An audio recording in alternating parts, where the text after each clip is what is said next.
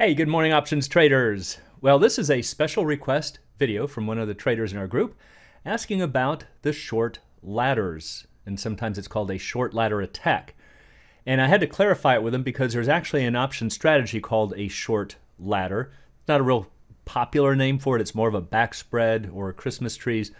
But there are some strategies. He said, no, these are the short ladder attacks we've been reading about, such as what brought down GameStop. Well, these short ladders have got to be the dumbest idea since the pet rock. Actually, they're even worse, because anybody who understands the markets would realize that this simply cannot work. Now, as I was doing some research on this, there's no shortage of articles all explaining how it works, but they don't really explain it. They just say, oh, here's how it works. This person short shares, this person buys it, and they laugh all the way to the bank. Unfortunately, these people are just repeating what they've heard. They don't really understand how the markets work. So, for example, here's an article from back in 2014 from Seeking Alpha, which usually has some pretty good writers and commentary. But this person looks like he's got a pretty good career, Coopers and Lybrand, CPA, but has absolutely no idea what he's talking about. And I'm sorry to call people out on that, but sometimes you just have to do it when it's completely unfounded. And this is the half-hearted attempt that he does to explain it. And he says they will do what's been called a short down ladder. It works as follows. Short A will sell a counterfeit share at 10 bucks. So keep that in mind, a counterfeit share. Not a whole bunch of them, just one. So for right now, just forget that it's a counterfeit share. I think what he's talking about are really the naked short sales, which means you don't have to do a locate and actually find the shares to initiate the short sale. He's not really saying that these are falsely printed off in a back room somewhere and made to look like shares. They're just naked shorts. But that doesn't really even matter. But he says that it's this counterfeit share. Somebody sells it at 10. Now short B, who is apparently a cohort of A's, will purchase the counterfeit share covering a previously open position. And then short B will then offer another counterfeit share at something less, let's say at 9. Short A will hit that offer, should actually be lift the offer, and short B will come down and hit short A's bid. Short A buys a share for 9, covering his open position at 10 and booking a $1 profit. Sounds amazing. Should just be able to sit here and do this all day. And by repeating this process, the shorts can put the stock price into a downward spiral. Absolutely, completely false. So while I was searching the web, I did find one article that got it right. And that was here from a website called Institutional Investor. Headline, Wall Street bets conspiracy theorists claim a short ladder attack brought down GameStop. Short sellers have no idea what they're talking about. And I love this little tagline. Put it up there with California wildfires are started by space lasers.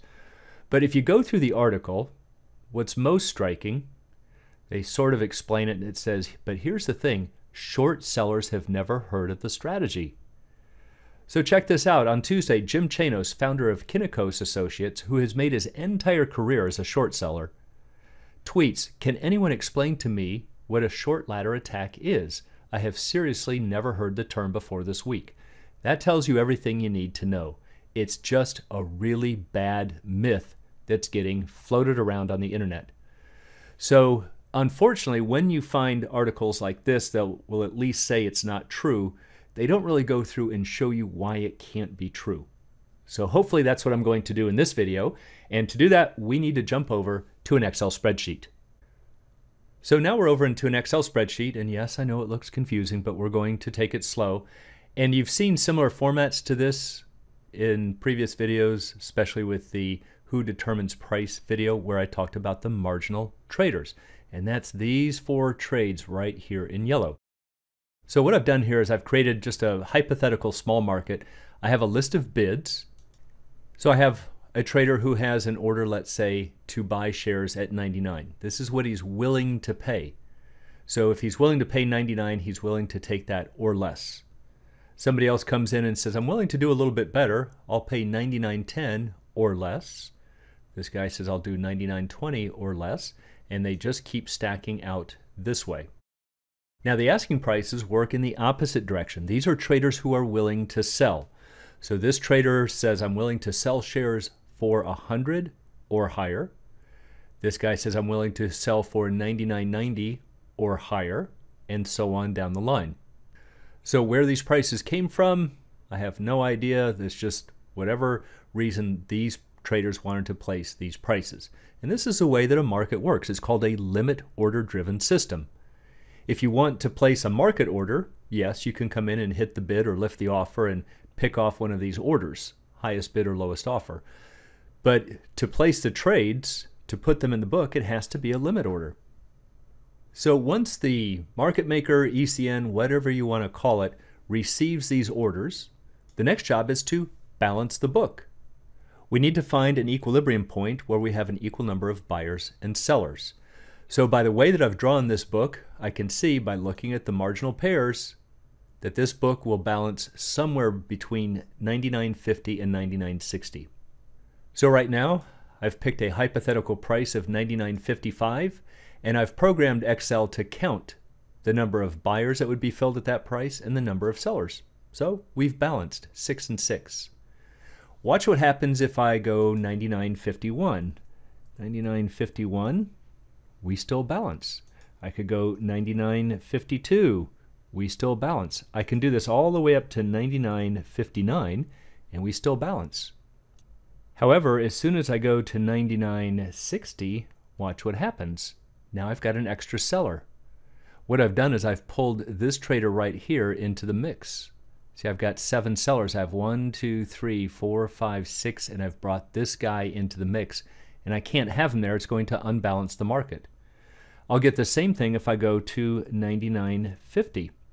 See, now I've got an extra buyer. And that's this buyer right here. I've got 7 buyers. There's 1, 2, 3, 4, 5, 6. I've brought this guy in. I need to balance somewhere in the middle. So it's got to be greater than 99.50 and less than 99.60. So let's go back to 99.55. And this would be one of our market clearing prices. Now, as another side conspiracy note, some traders will say, well, this isn't true. The market maker has an incentive to price it at 100 or at 95, and they simply don't, because your profits are maximized when you balance buyers and sellers. And that could be mathematically proven. You always want to have an equal number of buyers and sellers. So it's a little bit of a self-policing system. The market makers, the ECN computer centers, all have a beautiful incentive to say, let's get the market balanced. And that's why I always say it is the market that determines the spread, not the market makers. And it's these 4 traders right here who determine the exact prices that we have to work within. It's these 4 traders. Because as I talked about in that video with who determines price, I could change any of these prices in red or in green and it will not affect the equilibrium. This is where the action is taking place. So now that you understand what these prices are, over on the right we have a graph. On the vertical we have prices, on the horizontal we have the quantity or the volume, and this upward sloping line are the bids, and the downward sloping line are the offers. So if we graph them, we get this X, and it looks like a basic supply and demand curve from economics. And that's exactly right. So the theoretical balancing point for this market would be right here, right at the X. But unfortunately in the markets, we don't have a single price system. We have a 2-price system. We have a bid and an offer.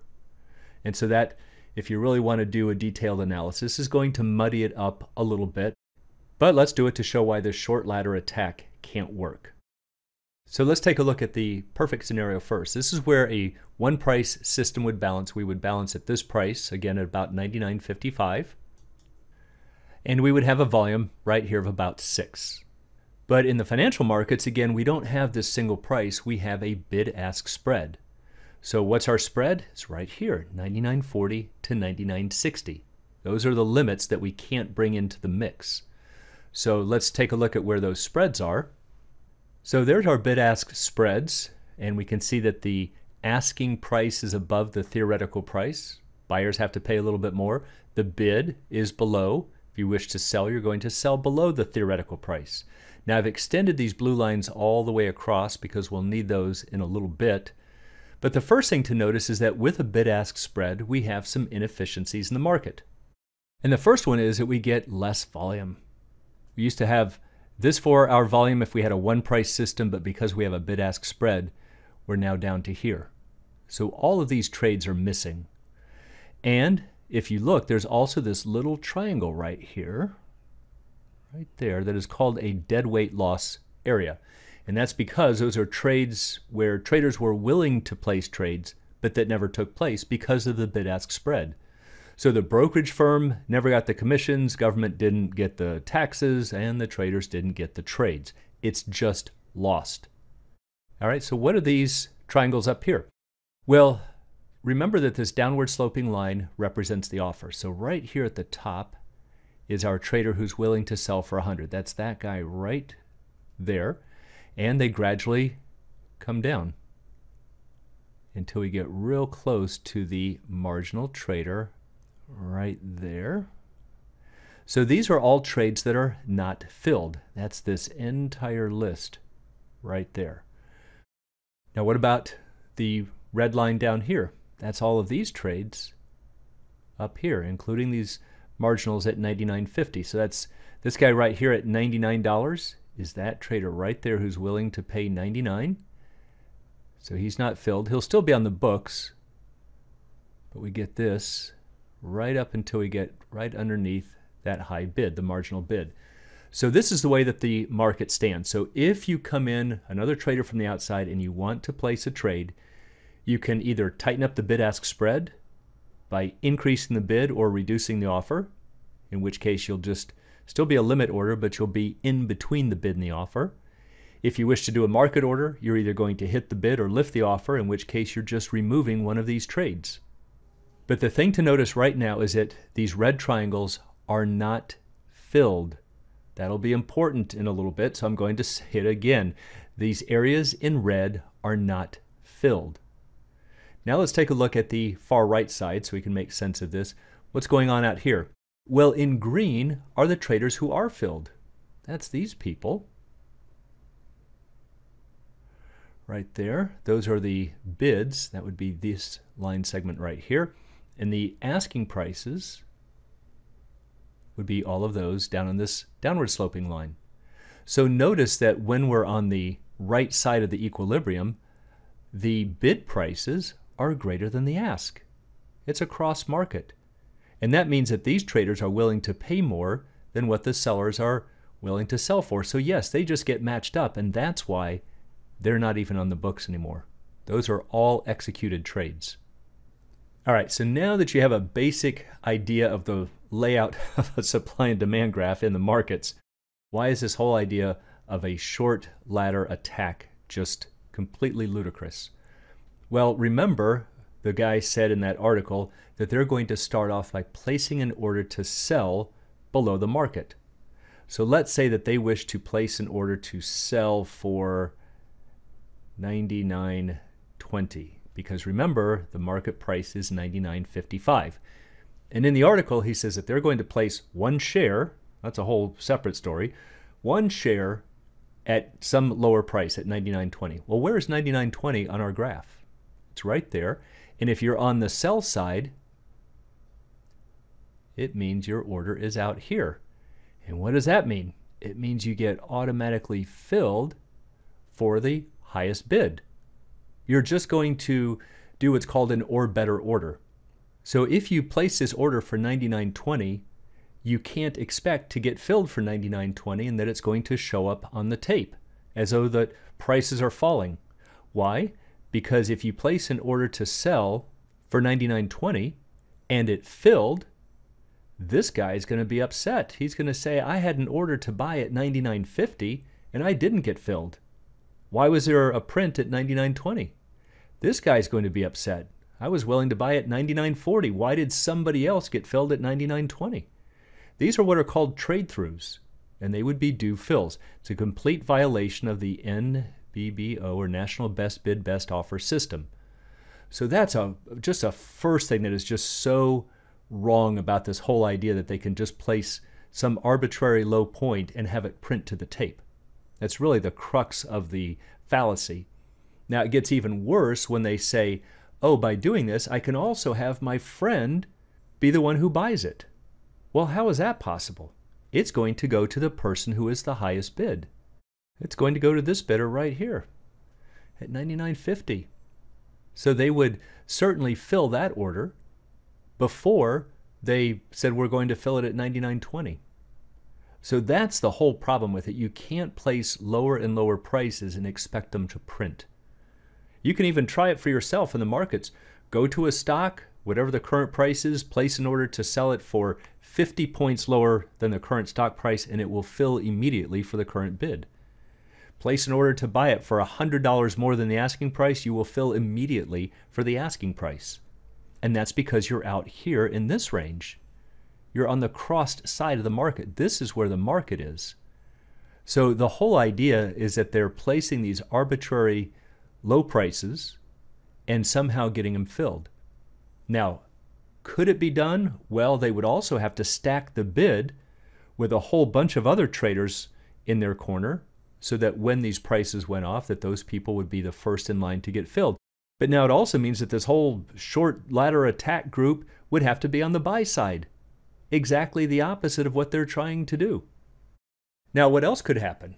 Well, if you wanted to make the argument that they come in and short enough shares to knock this guy out, and short enough shares to knock this guy out, and market makers or new traders are not stepping in to fill those spots, what's called walking the book, and they short enough shares to knock this guy out and short enough to knock this guy out, and they do the entire order book.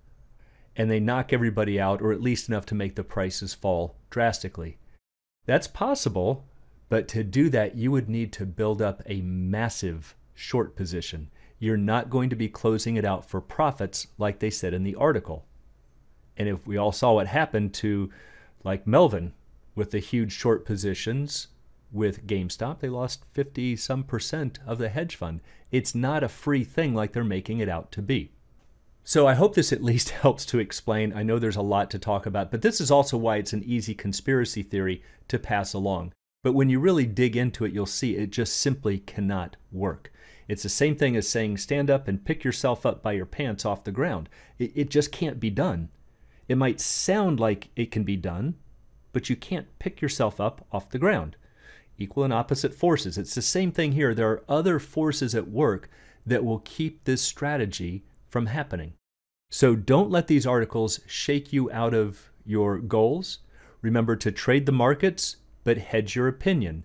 And the best way to do that is with options. So for anyone who'd like to learn more about the arts and science of options trading, please check out the Alpha Trader course, Strategy Lab, and a brand new technical analysis course. It's all at optionsatoz.com. Also, please join us on the Facebook trading group, Options A to Z, and you can find a link in the description below.